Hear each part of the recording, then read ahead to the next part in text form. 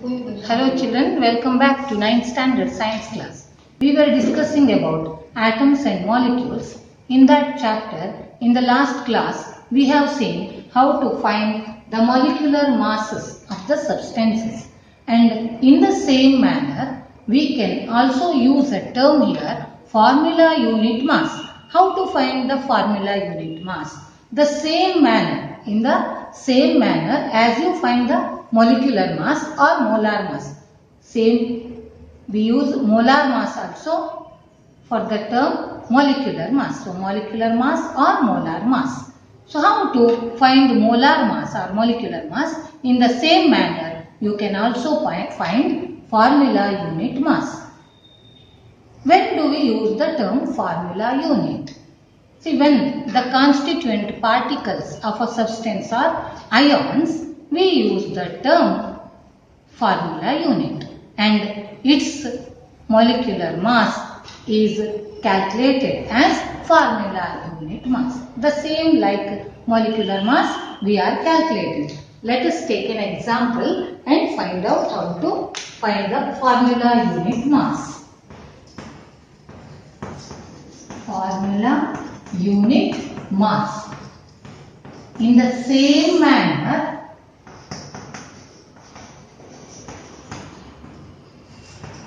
as you calculate molecular mass, it is also called molar mass also.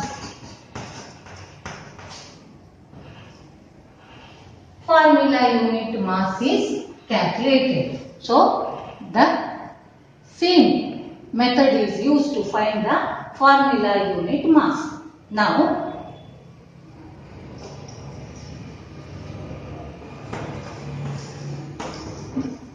when do we use the term formula unit mass? So, this formula unit, the term formula unit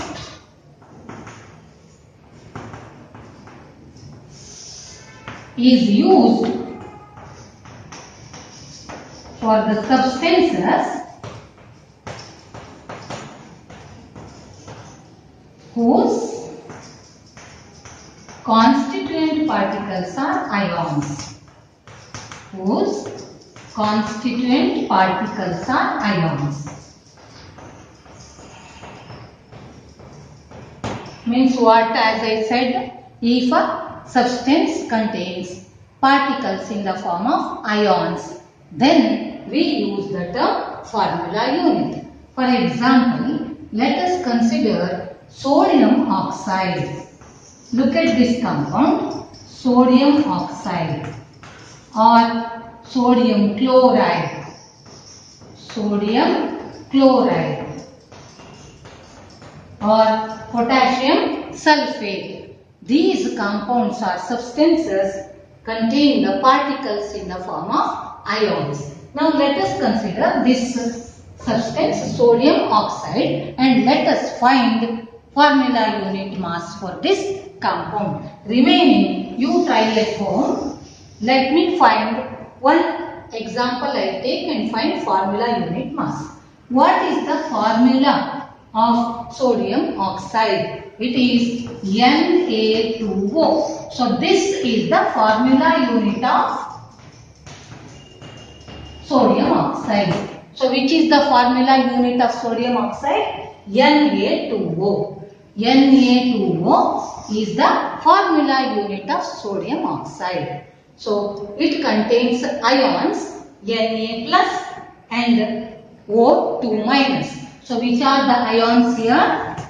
The ions are Na plus and O2 minus. These are the ions in the compound. Now, how to find the formula unit mass?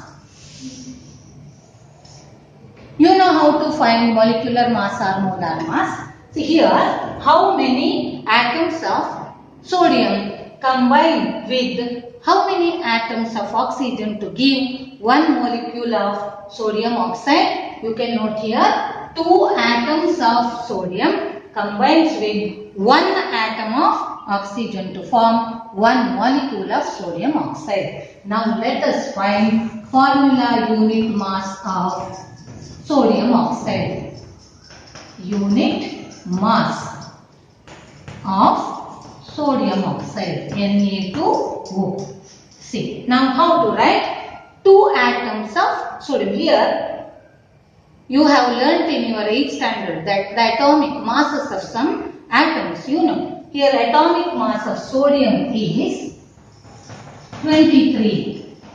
Atomic mass of sodium Na is 23 and oxygen is 16. That you have learnt in your previous class. You have to try to remember the atomic masses of some common elements so that you can easily find the molar mass or formula unit mass of the substances. Now let us calculate 2 atoms of sodium combines with 1 atom of oxygen. So 2 into atomic mass of sodium.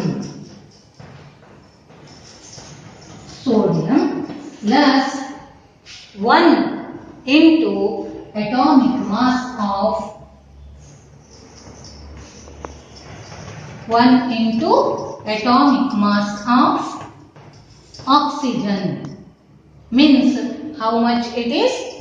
2 into atomic mass of sodium is 23. 2 into 23 plus 1 into atomic mass of oxygen is 16. 1 into 16. Then what is the formula unit mass of sodium oxide? It is 23 into 2, 46 and plus 16 into 1, 16. That is equal to 62U. So what is the formula unit mass of sodium oxide? It is 62U. I hope you have understood, children, the same manner as you calculate molar mass. So that some more examples are given in your textbook. Try to work out and learn how to find the molar mass of the substances. Formula unit mass of the substances. Let us move on to another concept, mole concept, and what is Avogadro number, and let us work out some problems regarding this.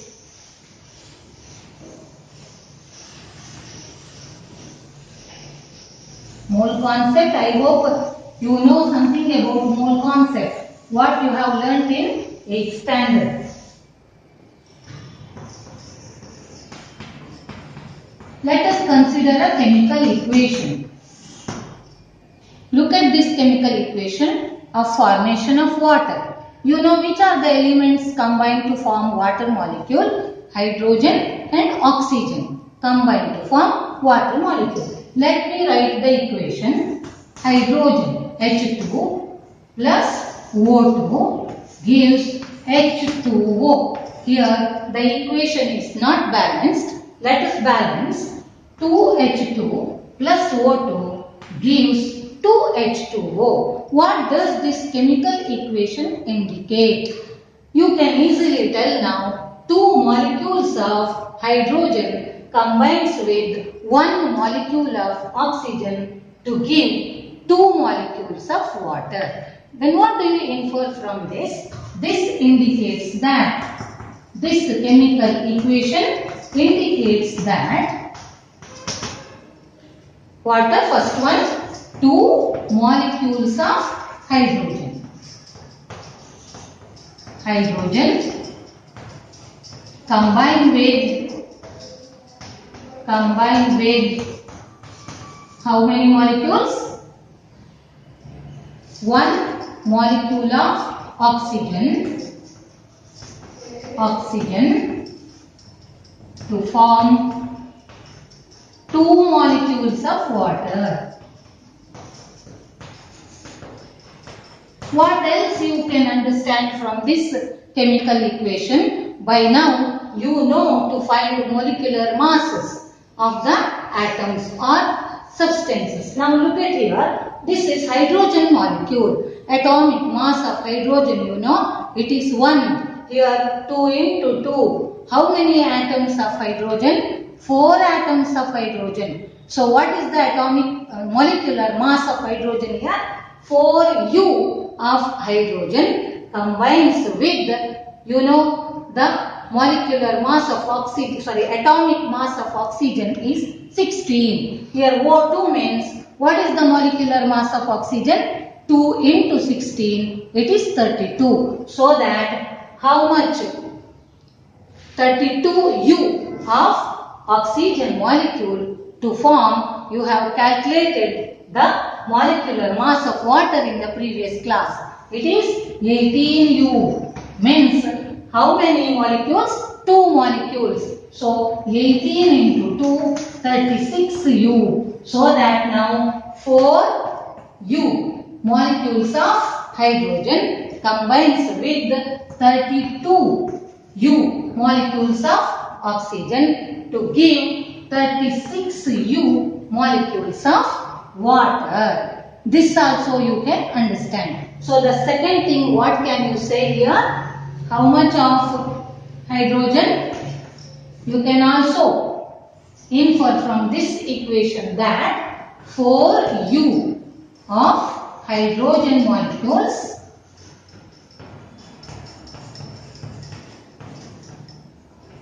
combined with how much of oxygen molecules? 32U of oxygen molecules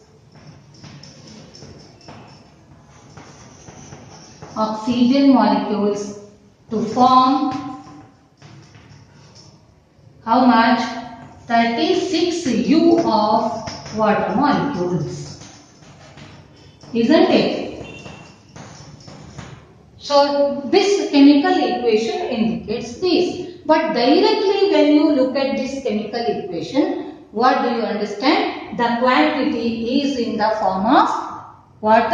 Molecules or atoms, and in the form of atomic mass or molecular masses also, if you know, you can tell that. But directly when you see, it is in the form of atoms and molecules. A chemical reaction equation directly indicates the combining elements in the form of their molecules and atoms. So the quantity is convenient to denote here in the form of atoms and molecules. So that there is a new concept or new term was introduced. Instead of telling it by mass, it is convenient to denote it in the form of atoms and molecules. So a new term mole was introduced. Now what is 1 mole equal to and what is Avogadro number? Let us try to understand. So what? To indicate the quantity of atoms which combine to form the products, here it is convenient to use atoms and molecules. So a new term mole was introduced. So mole in the sense, what is 1 mole? 1 mole of a species. This species in the sense, it may be in the form of particles, atoms or ions or molecules. Particles, atoms or ions or molecules. So that 1 mole of a species. What is this quantity? Is that quantity in number. It is that quantity in number having a mass equal to. Is that quantity in number having a mass equal to its relative atomic mass or molecular mass in grams. grams. So 1 mole of a substance. What is the mass of 1 mole of a substance? It is equal to gram atomic mass or gram molecular mass of that substance. So what mass of 1 mole is equal to? It is equal to, what is it? Equal to gram atomic mass or gram molecular mass of that substance. Now we use here the Avogadro number. 1 mole is equal to a particular number, means it is a calculated value, experimentally calculated value. What is it called? You have learnt in 8th standard that Avogadro number or Avogadro constant it is. What is meant by Avogadro constant? It is nothing but the number of particles present in 1 mole of any substance. And once again, 1 mole of any substance, in the sense maybe this number of particles may be in the form of ions, molecules or atoms. So that we call this Avogadro number. Avogadro number, or it is also called Avogadro constant. What is it? Can you define the term now? In the name of honor of the scientist Avogadro, Amedeo Avogadro, this is named, this experimentally calculated value means, what do you mean by Avogadro number? It is nothing but the number of particles. Particles in the sense, as I said earlier, ions, molecules or atoms. Number of particles present in 1 mole of any substance. It is fixed, experimentally calculated value equal to 6.022 into 10 to the power 23. We call this number Avogadro number or Avogadro constant. Let us define now number of particles. Particles in the sense, number of ions may be, atoms may be or molecules may be. Present in how much of the substance? Present in 1 mole of any substance. 1 mole of any substance is fixed and it's a experimentally calculated value. Experimentally calculated value. What is it equal to? It is equal to 6.022 into 10 to the power 23 number it is. So that, what do we call this? It is called Avogadro number and denoted by a symbol N0, capital N0. It is nothing but Avogadro number. Now, how? What is 1 mole equal to? 1 mole of any substance equal to 6.022 into 10 to the power 23. Maybe atoms or molecules or ions also. So if you take an example of hydrogen, you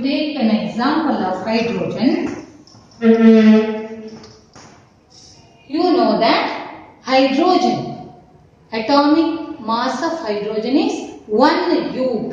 What is atomic mass of hydrogen? What is the atomic mass of hydrogen?